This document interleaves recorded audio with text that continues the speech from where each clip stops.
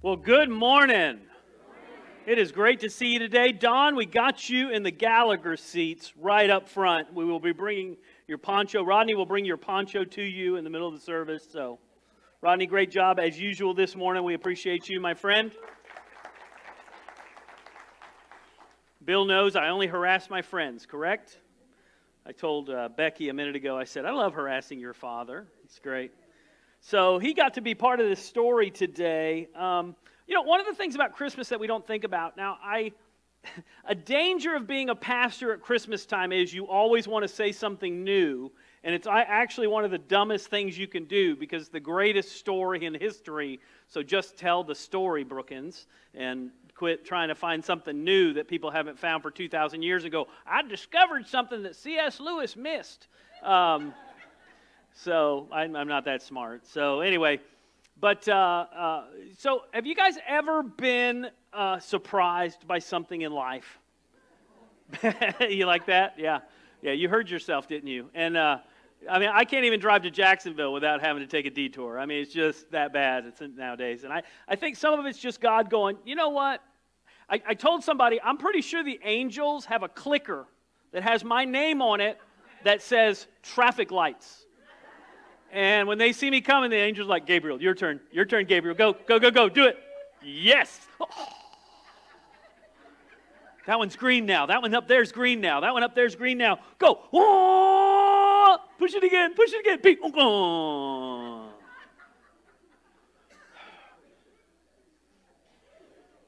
Then I give up and they're all green, right? So the truth is the Christmas story is full of unexpected things. You know, we knew the prophecy of the Messiah and all this stuff, but you would think if you were in the chosen group, whether you were John's parents, the chosen John, the foreteller of Jesus coming, you know, you would think if you were Mary and Joseph, who are bringing Jesus into the world, that you would have some kind of, you know, I don't know, fast pass. Right? And yet, unexpected things happen. So I had two interesting experiences that I've never had this week. How many of you have ever been to a white elephant gift exchange? So I got to be a part of two of these this week. And it doesn't happen. Usually I'm in charge of the white elephant thing, so I don't play. I just am like, yeah, I just take stuff. I'll see you when I get home, right? So, but this week, not only did I get to be a part of it, you ready for this? I didn't bring my own gift to either of them. Not the first one, not on purpose. We forgot our gift. Okay, we couldn't find our gift. I'm not going to tell you why, because I'll get in trouble. But it's not Kristen's fault, I'll tell you that. So we looked everywhere for it. It wasn't there, and we said, well, we're going without a gift. And the head of the party said, no, even though you didn't bring a gift, you're going to take a gift. We've got extra gifts. You can do a gift exchange. And so at that exchange, I remember looking and thinking, number one, I am not taking someone else's gift. Like, you talk about like the most selfish thing you could do. Like, I didn't bring a gift, but that looks really good, and I'm stealing it from you, right?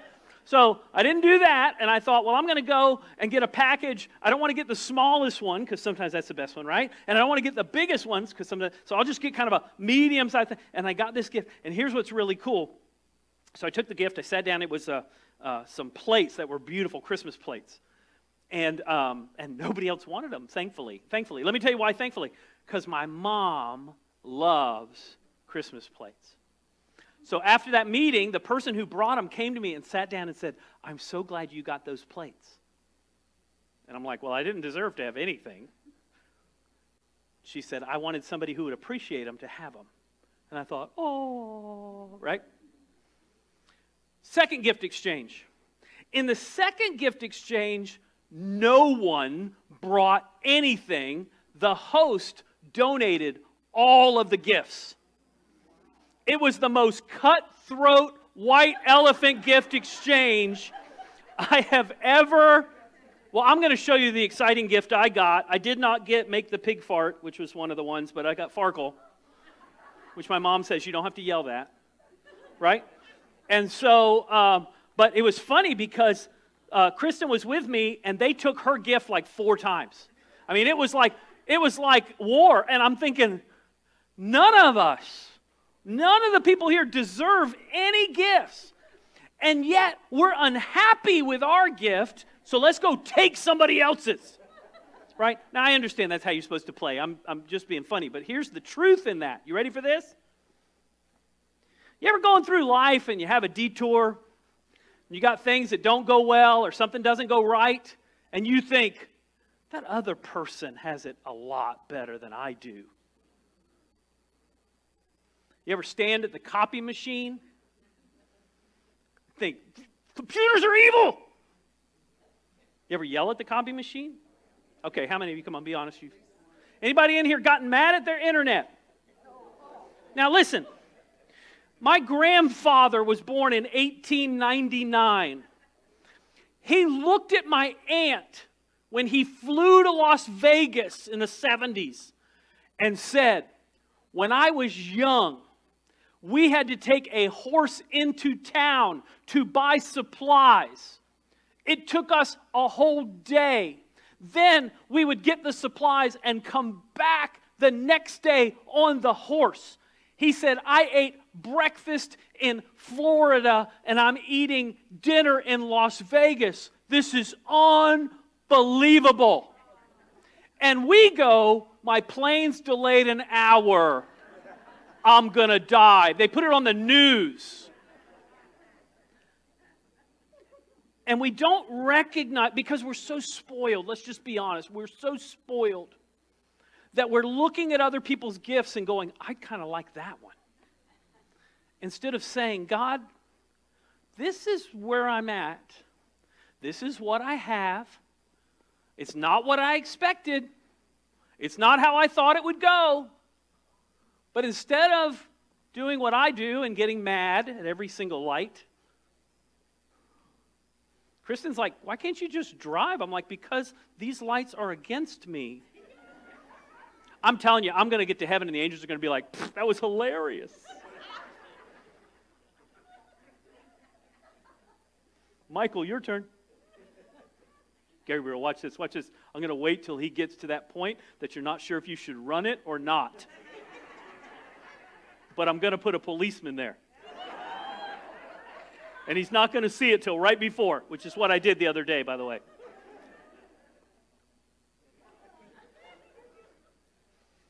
Everything in the car's in the front.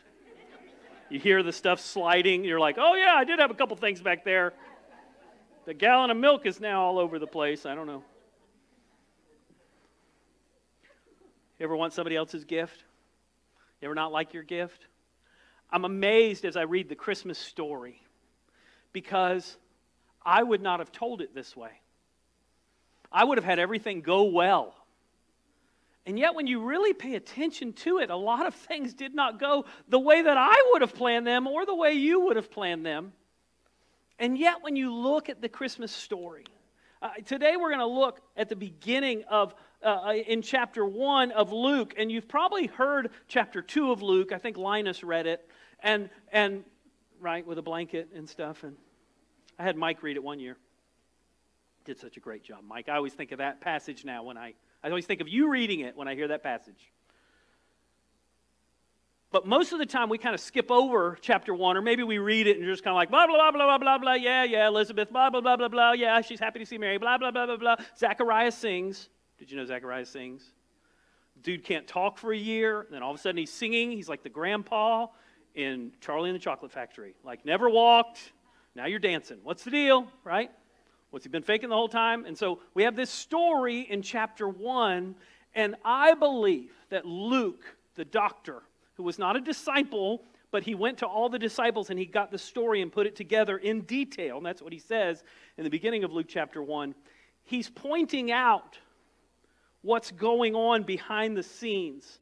Before we ever get to the manger, God is already guiding. Before everything comes together, God is already preparing the way. And the truth for you and for me is, as lost as you feel right now, and as much as you feel like your life might even feel like chaos right now, if you will trust God and seek Him in the middle of what feels like chaos, in the middle of what feels like this cannot be part of the plan, God is working things together for your good. So I know it's frustrating in between. I know it is. Listen. I would love to tell you that the only thing that I get aggravated about is traffic lights. I get aggravated about every disruption. And I would love to be what I talk to the kids about, like, I'm just going to trust Jesus and pray. Now, I may outwardly go, I'm just going to trust Jesus and pray, and then be like, what the heck? God, I thought it was going to be different. And so today as we look at this, I want you to realize that God can guide you and use what He has given you. And you don't have to exchange with somebody else. By the way, their life is not better than yours. You think it is? You look and you're like, oh, I watched Lives of the Rich and Famous with what's his name years ago. Oh, that looked great. And those people are miserable. It's not about what you have. It's not even about what you do so often. It's about how you respond to what happens. And so today I'm going to talk about three things: how He answers prayer, how He gives grace when we're humble. And by the way, one of the worst things you can do in the middle of a crisis is get arrogant. I don't deserve this. Yeah, right. God knows everything, remember? So you're like, God, I'm such a good person. And God's like, really? I was there for that thought. Oh. And then He blesses believers even in the middle of all these things. So let's look at this. Number one, God answers praying people. And here we go. Then the angel of the Lord appeared to him, this is talking about John's daddy, standing at the right side of the altar of incense. When Zacharias saw him, he was startled and gripped with fear. Normal response of angels. But the angel said to him, do not be afraid, Zechariah. I feel like he said it like, oh brother, where art thou? Do not be afraid, Zechariah. If you got that joke, you really are a hillbilly. All right. Your prayer has been heard. Your wife Elizabeth will bear you a son, and you're to call him John. I love this. He will be a joy and delight. Now, it's not talking necessarily about 13 to 15. Just saying. To you, and listen, but he says to you, and then he goes from there, and he says, and many will rejoice because of his birth. Why? For he'll be great in the sight of the Lord. He's never to take wine or fermented drink. He'll be filled with the Holy Spirit even before he's born. He'll bring back many people of Israel to the Lord their God. And he'll go on before the Lord in spirit and the power of Elijah to turn the hearts of the parents to their children and the disobedient to the wisdom of the righteous, to make ready a people prepared for the Lord. So Zechariah and his wife have prayed for God to give them a son. And not only are they going to have a son, they're going to have the son that prepares the way for the Lord. And the angel comes and first says, your prayer has been answered. But you need to understand, your prayer was not just for you. And this is what God does when we pray. Because a lot of times, if we're honest, we pray selfishly. And I've learned from my friend Rudy Moberg years ago to pray honestly and say, you know, God, this is what I really want. I hope it's your will too. And the truth is, if we're honest, we a lot of times pray what our desires are, and we hope that God lines up with our desires instead of the other way around, right? God, I would love you to do what I want. And so we start out with us, and the angel says he's going to bless you, but then he says, but that's not what this is all about. It's bigger than you. He's going to bless other people, and then it's going to bring people back to God. And what's the angel do? He does what God does to us, which is, hey, this is how God answers your prayer, and then here is the focus. The focus is on the many. Watson, I don't blame you. I cry during my sermons every week.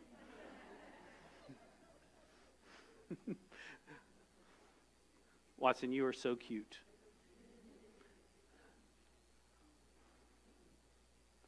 What's awesome is right after this, Zechariah says to the angel, basically, you're a liar. Because we wonder why, Zechariah gets punished and Mary doesn't for asking a question. Because Zechariah doesn't ask a question. Zechariah looks at the angel and goes, nope. And the angel's like, fine, you know what? You have no faith, so you don't get to talk for 9 months or 8 months or how many ever months it is. You don't get to talk anymore. And so Zechariah comes out, and for the next 8 or 9 months, he plays Pictionary with everybody. Right? Before texting. He couldn't text anybody. They didn't have paper and pencil. He's moving his arms, and, he comes out, and they're like, what happened? And he's like, and they're like, what happened? And he goes, oh, oh. Angels in the outfield. No. Right? And so all this time he has to do it. Can you imagine what it was like for Zechariah and his wife when Zechariah couldn't say anything to anyone? I don't know about you, but that's not the way I would think the story went. Lord, I'm praying that you'd give me a child. No problem. You doubted. You're going to be quiet for a year. What? And by the way, I don't know if that was a punishment or a blessing to his wife. We'll have to figure that out. When we get to heaven, we'll be like, was that good or bad? She's like, he talked all the time. It was the best thing. Or she's going to be like, I felt like I didn't have anybody to talk to, but he was a great listener all that time. Now, I love that God answers prayer. Acts chapter 10, somebody who most likely is not a believer has their prayer answered, which freaks people out theologically. But here's what it says. An angel appears to this Roman guy, Cornelius, and here's what he says to him. Cornelius stared at him in fear. What is it, Lord, he asked. The angel said, now listen to this, your prayers and gifts to the poor have come up as a memorial offering before God. Basically, God noticed that you were praying and you were giving.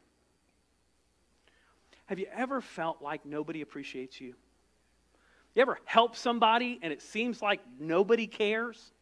You ever give to somebody and it looks like nobody notices? Can I tell you a secret? You're not giving to them anyway. They're not your main goal. It's not between you and them. It's between you and God. So when you give or when you help or when you serve and people respond in wrong ways, right? You ever had that one? That's fun. I was just trying to help. Well, I hate you now. Great. But can I tell you the secret? God knows.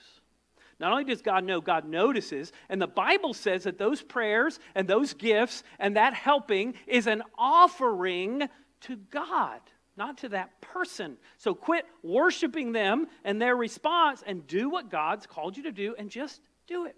Just do it. Do what God's called you. Number two. So not only does God answer praying people, number two, God gives grace to the humble. And this, to me, is the hardest part of things not going the way I want them to. Because I think things should go the way I thought it was going to go.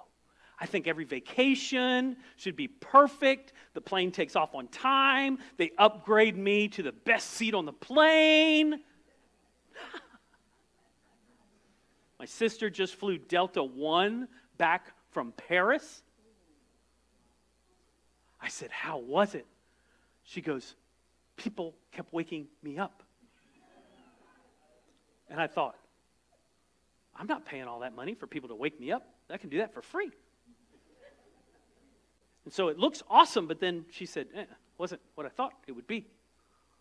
The truth is, for you and for me, sometimes we look at other people's gifts and we say, oh, that'd be so much better. But God gave you this gift, your place to live, your family, the people that are around you, and are you going to use it? And the truth is, when things don't go well, humility is one of the hardest things, because I tend to say, well, God, why not? And I tend to try to tell God what to do, right? And that's pride. So listen to what happens next. In the 6th month of Elizabeth's pregnancy, God sent the angel Gabriel to Nazareth, a town in Galilee, to a virgin pledged to be married to a man named Joseph, a descendant of David. The virgin's name was Mary.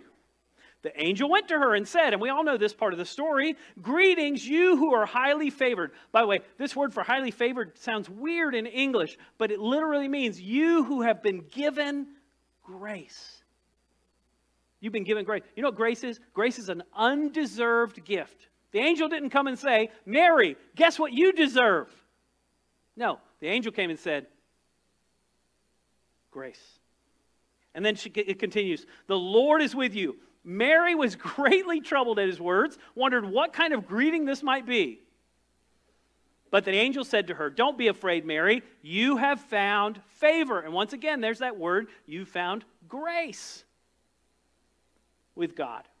You will conceive and give birth to a son, and you're to call him Jesus. He will be great and will be called the Son of the Most High. The Lord God will give him the throne of his father David, and he will reign over Jacob's descendants forever. His kingdom will never end.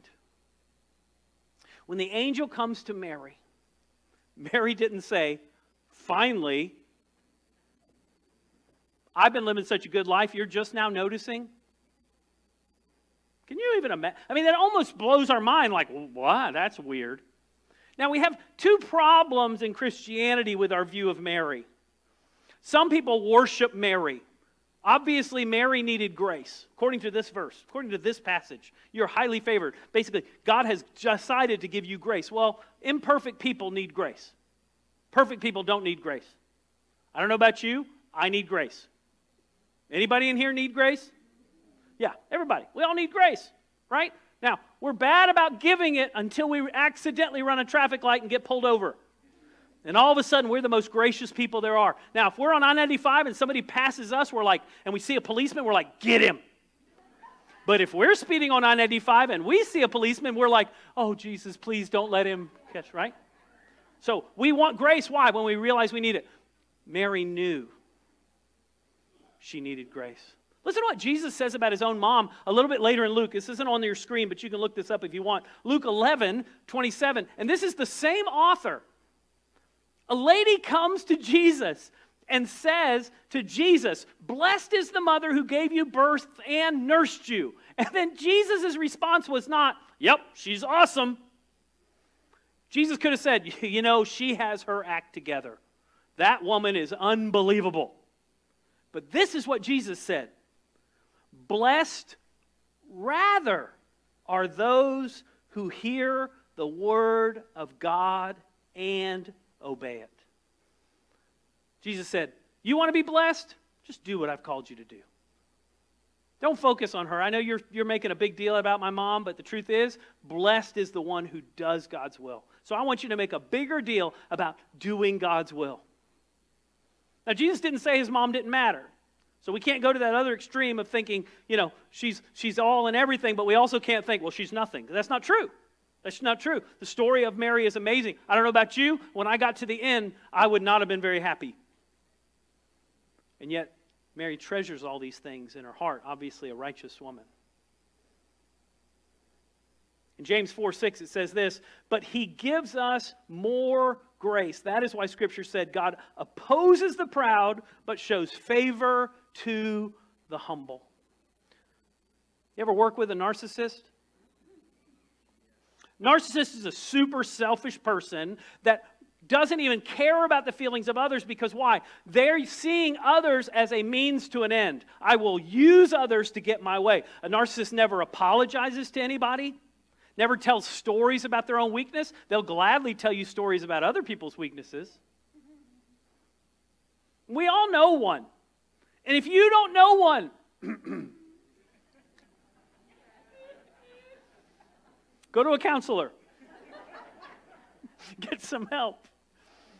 But the truth is, it's one of the most dangerous things. Why? Because pride can get so big inside of us, and we're so trying to protect ourselves that we begin not caring about others, and we think life is about using others and controlling others.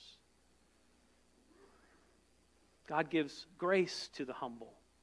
When we recognize, I don't have everything together, I'm not perfect, I need God's help, and guess what? Other people do too. And grace allows you to forgive other people. Can I tell you a secret about people? You ready? You probably don't know this. That person that you look up to and you think, they have got their act together. They don't. They might more than other people, but the truth is, we all need grace. If you hang around anybody long enough, the most wonderful person in the world, At some point you'll go, oh, wow, they are messed up. You know, I always say people join my group and they're like, oh, the pastor, he's just so spiritual. And then 3 weeks later they're like, who let him pastor this church? And the truth is, we all need grace. We're all messed up. We're all broken. And we need to be humble enough to recognize it. We are better through the year for having in spirit become a child again at Christmas time. I love that quote. Number 3, last but not least, God blesses believers. Do you believe that God can use you? At that time, Mary got ready. She hurried to a town on the hill of the country of Judea, where she entered Zechariah's home and greeted Elizabeth. When Elizabeth heard Mary's greeting, with the baby leapt in her womb, and Elizabeth was filled with the Holy Spirit. In a loud voice, she exclaimed, by the way, if you don't like loud noises, you're not going to like heaven. You need to read the Bible because there's a lot of loudness in heaven. But anyway, I don't like loud noises either, but there you go.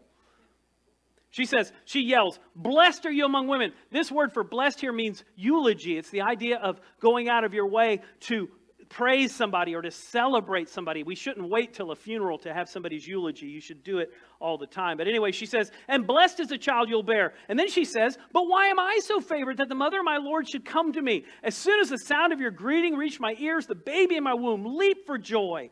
Blessed is she who's believed that the Lord would fulfill her promise to her. What does Elizabeth say? You're blessed because you believed. And here's another awesome thing. Elizabeth's life was not great right now. Her husband could not talk, which I think was not a blessing. I know that for some of you, you're like, that'd be awesome. She was super pregnant. I'm sure life was very hard for pregnant women. And Elizabeth could have started the conversation by saying, you're only a few months along. You know how bad it is? And this guy over here, he's not even talking anymore. And what did she do instead? She focused on the person and blessed them. Listen, life is not perfect. I don't care who you are or what part of God's story you're in. Your gift is messed up. The gift you have, it's in an imperfect vessel. God pours gifts into us, but you are imperfect. And yet God will use you if you let Him. Here's the best gift we have at Christmas time.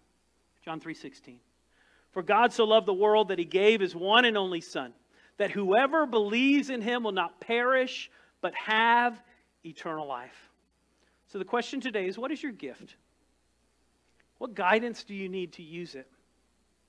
You may think your gift's not important. One of my favorite Christmas time stories is about a little Down syndrome boy. Many of you know I have a Down syndrome daughter. She's actually in the hospital today.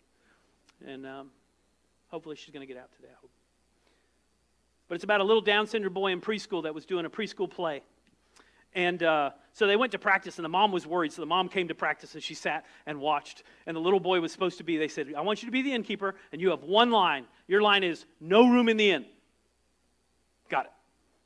So little Mary and Joseph come up in practice, and they say, we need a place to stay. And the little boy goes, no room in the inn, and walks off. And the mom's like, yes. The night of the play comes, little boy's there, little Mary and Joseph, all dressed up, so cute, little preschoolers. They come up, and they say, do you have a place to stay? And he does his line perfectly, no room in the inn. And Mary and Joseph start to walk off, and the little boy goes, wait, you can stay in my room. Now, here's the point of me telling that story. That story has been told tens of thousands of times. I don't know who that little boy is. But can I tell you that thousands upon thousands upon thousands of people have been blessed because of one story? And God has given you a story. And you may feel like your story's imperfect and your story's messed up and you can't help anybody. But listen, one day, a long time from now, somebody will tell your story and how you blessed somebody, how you went out of your way to give somebody a eulogy while they were still alive. And God will use that. And He will guide you to that person as you seek Him, as you pray, as you humble yourself, as you say, God, would you use me? And even in the hard times, He'll help you find the way. If you're here today and you need prayer, I'll be here after the service. I'd love to pray with you. You may be here today and maybe you're not a Christian. You don't understand that verse that God so loved the world that he sent his one and only Son. So today I'd love to talk to you after the service about what it means to be a Christian. Would you join me as we close in prayer? Father, thank you for this time this morning. I thank you for your word, your strength, your love for us. I thank you for this time together. Bless each one. Lord, I pray we would walk in your guidance, that we would use the gifts you've given us, and Lord, that we'd accomplish what you've called us to do. I pray all these things in Jesus' name.